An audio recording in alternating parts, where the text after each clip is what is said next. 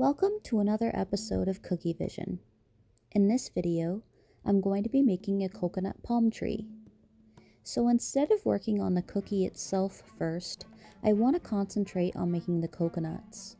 And to do this, I'm using a piping consistency chocolate colored royal icing here, and this is fitted with a number 3 tip.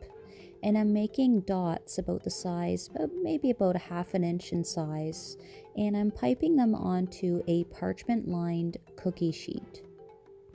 And I'm making sure to leave just a little bit of space between them just so they don't touch. And they don't have to be all the exact same size. In fact, it's nice to have some that are a little bit bigger and a little bit smaller, just to kind of make it interesting. Now while these dots are still wet, I'm just going to give the tray a little bit of a tap just to round them out a little bit nicer. And I'm also going to give them a really generous sprinkling of sugar. And this is just regular white granulated sugar, nothing special. And what the royal icing is doing is it's going to soak up the sugar and it's going to crust up nicely and it's going to give it lots of texture. And you'll definitely want to give these adamant time to dry. I would say at least 6 to 8 hours. I'll let mine dry definitely overnight.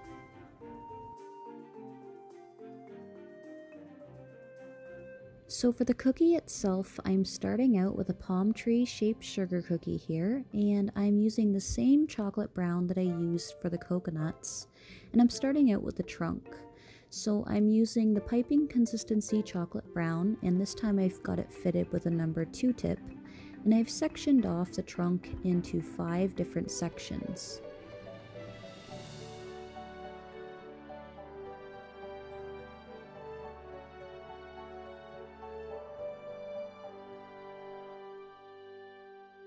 And again, using the same color, I'm going to use a flooding consistency this time in a squeeze bottle, and I'm going to fill in every other section. And I'm going to use my scribe tool to get all the icing towards the edges and pop any air bubbles.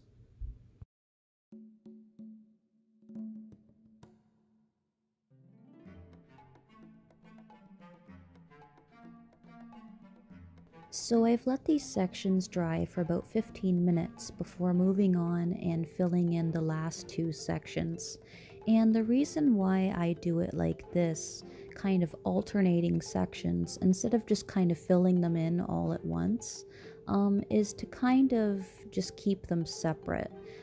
If you fill them in all at once, it'll just become kind of one big blob.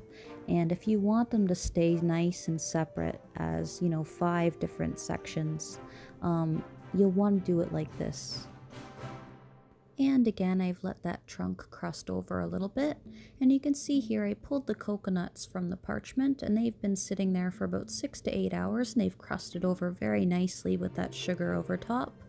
And now I'm going to do the greenery of the tree, and I'm using a very, very stiff consistency green royal icing here, fitted with a 350 tip, so that is a leaf tip.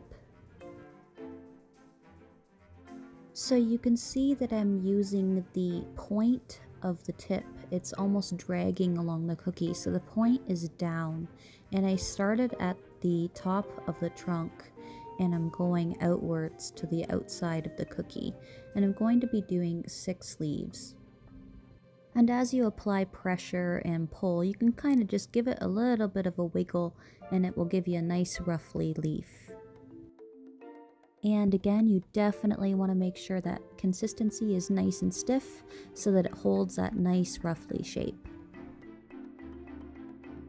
And then while those leaves are still wet, you can choose a few of those little coconuts that you made and then just set them into the icing.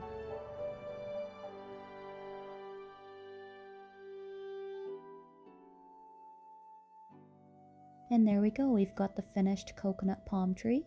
And you can see the leaves and the coconuts here up close. And these cookies will be perfect for any sort of tropical or vacation themed party.